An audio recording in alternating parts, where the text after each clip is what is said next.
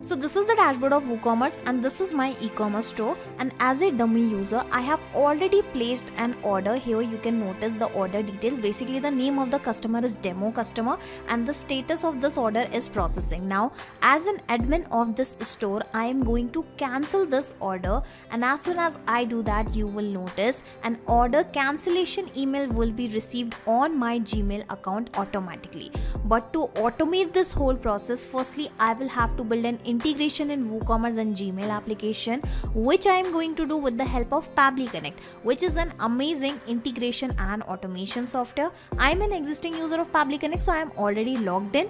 You can create your free account in Pabbly Connect in just 2 minutes from the sign up free button, and in the free account you will also get free tasks to test these kind of amazing automation.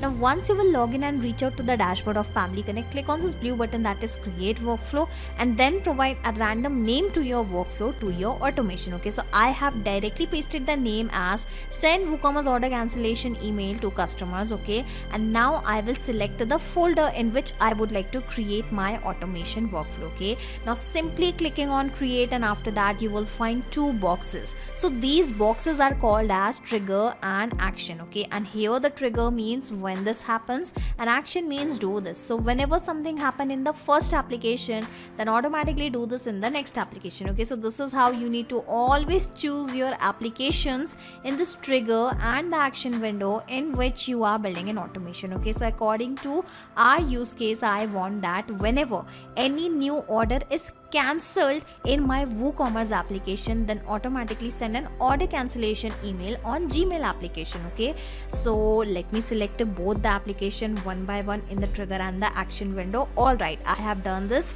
Now the idea here is, firstly I will connect to WooCommerce with Pabbly Connect and will capture the order cancellation details here.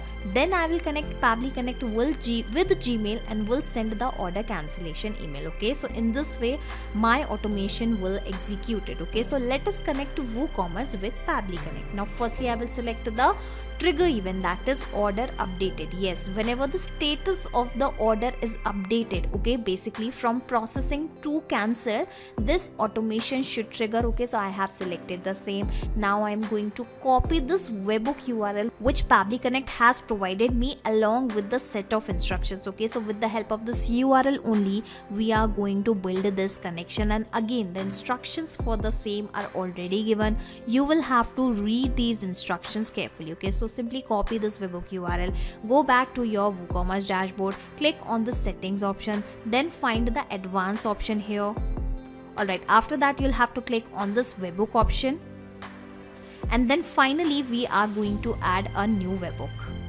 Alright, so this is the button of adding a webhook. Okay, so clicking on that, and firstly I will paste my webhook URL which I have actually got from Pabbly Connect in this delivery URL field. Okay, so give me a second, let me paste the same here, and now I will provide some random name to my webhook, something like connection with Pabbly. Okay, and after that I will change the status from disabled to active, and finally I'll select the topic as order updated. Okay, so whatever the trigger event you have selected, you will have to choose the same topic here. Alright, and now finally I'm clicking on the save webhook button, and in this way this webhook URL will be saved successfully, and that means the connection in WooCommerce and Pabbly Connect is also done. Okay, so coming back to the dashboard, and here you can notice the response is also received. Now I am going to click on this button once again, and first of all you should read the instructions. Now log into the application where you have added the webhook URL and do a test submission record so that the data can be recorded here in the webhook response. Okay, so basically it is asking to do a test submission or record, and here the test submission means cancellation of an order in our WooCommerce store. Okay, so yes, I am going to perform the same. Okay, so this is the order section of WooCommerce. I am going to open this recent order, and in front of you I will cancel this order. Okay, so here you can notice the status setting. Okay, currently it is into the processing, and now finally I will cancel it. Okay, so where is the update button? Alright, so updating this status, and as soon as it is done I will wait for the response to be received here. Alright, fingers crossed. And here you can notice the response is received. Let me even show you that order is also cancelled here. Okay, give me a second. And here you can notice the status is cancelled. Okay, so coming back to the dashboard of Pabbly Connect, and now I'll show you the details one by one. So here, give me a second. Here clearly you can notice the status of this order is cancelled. The amount of this order was 1000 rupees. Here we have the method as free shipping. Here we also have the very same product name, that is white round neck t-shirt. Okay, let me show you the same, whether it is the same order or not, whether this order is all about the white round neck t-shirt or not. And yes, the same product title and the same pricing. Okay, so the presence of this data clearly shows that the connection in between WooCommerce and Pabbly Connect is working absolutely fine. Okay, so now onwards what will happen, every time someone or the admin of the store will cancel any order, the detail of that order will be captured via Pabbly Connect instantly, because this trigger will instantly capture no incoming data and the workflow execution will start in real time. Okay, so in this way the first step of our automation is done. And here I'm about to show you the Gmail ID of the person. Okay, because my use case is to send the emails. Okay, so that is why the email ID is really important. Okay, so give me a second. And yes, we also have the email ID of the customer. Okay, so in this way the first step of our automation is done. Now moving further, I'm going to compose an email and send an order cancellation email. Okay, so here you can notice the application is already selected. Now I will select the action event as send email. Now just like we have built a connection in WooCommerce and Pabbly Connect, now I am going to build a connection in Gmail and Pabbly Connect. Okay, so clicking on connect, then clicking on add a new connection. If you are a new user, you will have to provide the access of your Gmail account, but because I have connected my Gmail account multiple times, okay, so I am going to reuse those existing connection, clicking on save, and this is how my Gmail account will be immediately connected with the Pabbly Connect. Okay, so here you can notice it is connected, and now it is asking lot of details which are actually required for sending an email. Okay, so firstly it is asking the recipient email address. Okay, so here I want to send an email to the very same customer whose order has been cancelled just now. Okay, so from where I'm going to provide these details, remember we have already captured the customer details, and the interesting thing here is I'm not going to manually copy these details and paste below again and again. Okay, I'm going to map this data, and mapping is very simple. When you will click on this field, you will find the above data here in the drop down. Okay, so I will search for the email address directly, and this is the email address of the recipient. Okay, asking for the CC, BCC, well I'm going to leave these fields blank.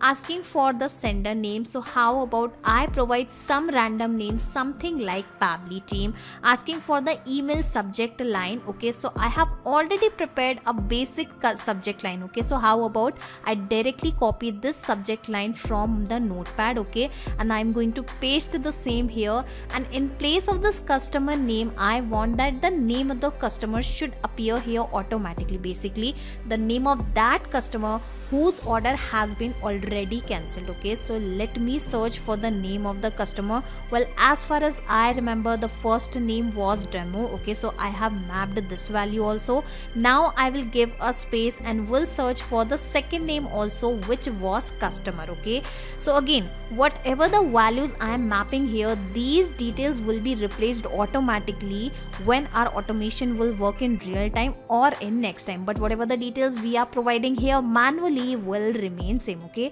so this is the difference in providing the values via mapping and via manually. Okay, and in this way this automation is going to take place. Basically mapping plays a major role inside this automation. Okay, now it is asking for the email content type. Well, if you want to send a basic email, you can actually go with the plain, but if you want to send an email along with the formatting like the bold and italic or lot of things, then in that case I would recommend you to select HTML. Okay, so I think you can easily send the plain email. So how about I also show you how to send email along with the formatting. Okay, so this is the place where we are going to compose our email. So again I have also prepared my email, so how about I directly copy this email and paste in this section, and first of all I am going to correct the formatting of my my email. Okay, give me a second, let me correct the formatting and then I'll show you everything step by step. Okay, so this is my email. Okay, hello ABC. Well, in place of ABC, again the name of my customer will appear. So again I am going to map the name of the customer, which was again demo, giving a space, and now I will also map the last name of the customer. Okay, so again these details will replace automatically. Your order of ABC product. So again in place of ABC, I want that the name of the product should appear here automatically. So let me search for the name of the product, which was white round neck t-shirt. Okay, so give me a second. All right, so here we have the line item name, line item 0 name, that is white round neck t-shirt. Okay, your order of white round neck t-shirt. Okay, now I can remove this product. Okay, with the order ID. So I also want that the ID of that order should be added. So again I will search for the ID of that order. Okay, so give me a second. Where is the order ID? All right, so this is our order ID, which again I have mapped worth rupees, and again I want that the price of that product should also appear here automatically. So again let me search for the line item price. Okay, so in this way I have composed a very interesting email, an order cancellation email, that is hello demo customer, your order of white round neck t-shirt with order ID this worth rupees 1000 has been cancelled. For any queries, call us at this or email at this. Thanks Pabbly team. Okay, now if you want to bold this particular content, okay, so what you will have to do, you will have to copy the content and then you will have to visit this particular documentation link. Okay, well, this is the documentation link and this is actually an online instant HTML editor. Okay, so I am going to paste the very same content here. Okay, so give me a second. Alright, so this is the editor. I am going to paste the same, and from here I am going to copy this coding and then I will paste the same coding here. Alright, so I hope everything is fine. Alright, so how about I try to click on this button, save and send test request, and then I'll have to check whether the email is arrived or not. Alright, so it is saying that the email has been sent. Going back to my Gmail account and let us wait for the very same email. Okay, so give me a second. Alright, so the email is arrived with the same subject line. Did you notice how the name of the customer appeared here? Dear demo customer, your order has been cancelled. Hello demo customer, your order of white round neck t-shirt with order ID this worth rupees this has been cancelled. For any queries, call us at this. Thanks Pabbly team. Okay, so the email is arrived successfully, but the problem is the formatting is not there. So I'll have to check what is wrong with my formatting. Okay, so how about I firstly delete this whole formatting, and now I am going to paste this email once again. Okay, so give me a second, let me correct the formatting and then I'll come back. Alright, so I have corrected the formatting. Now I am going to cut and paste it here, and I think I forgot to do the formatting here. Okay, so let me first correct the formatting. Let me actually make it bold, make the content bold. Okay, so I have bold this product name. Let me also bold this order ID. Let me also bold this price. Alright, I hope this is sufficient. Now again I am going to copy this code and pasting it here, and now finally I am going to remap my content. Okay, so after hello I want the name of my customer. Okay, so I will map the name, giving a space, and will map the last name. Okay, and after that I also want this order ID should be replaced. Okay, so again give me a second, let me once again map the order ID here.